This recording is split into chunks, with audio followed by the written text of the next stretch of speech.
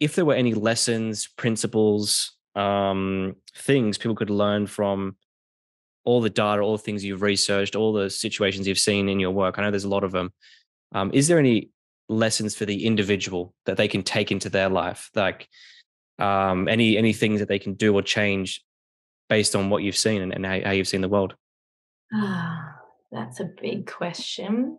One thing, and we didn't discover this finding, but our continued measurement always reveals this as a priority need or a top predictor of well-being, is connection, is relationships.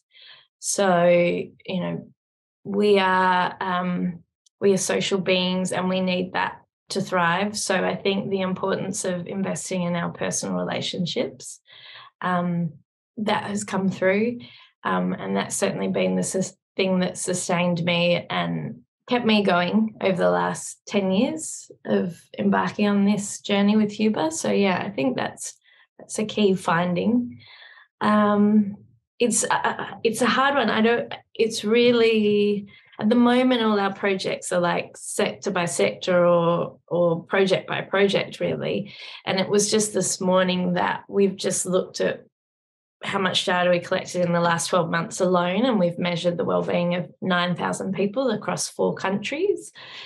And we haven't put that all together because, there's reasons why you wouldn't. That might not necessarily reflect a very balanced sample, even if you just look at the data in Australia. However, saying that, I'm like, please can we do that? Because I want to see if there are findings that emerge.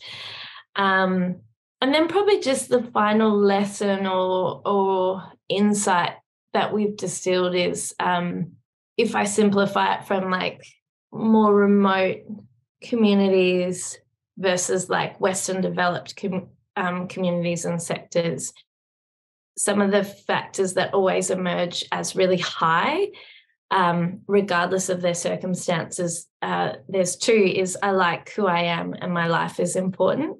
So we don't see that in, say, in Western developed sectors, but we see that in more remote communities and I hate using the word, but undeveloped communities as well in the global south. So I think like that's just remarkable. And like that we've at the moment kind of mainstream society, it's something that's really suffering is our self-belief and our self-love.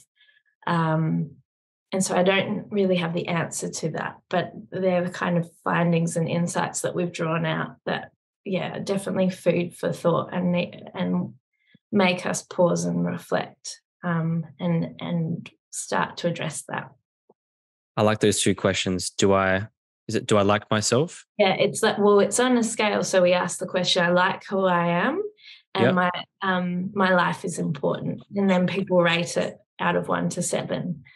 So we first started asking that in the community in northern Uganda, and we just couldn't believe it. Everything that's going on, those 2 always report high. And then we've seen that come through other communities as well.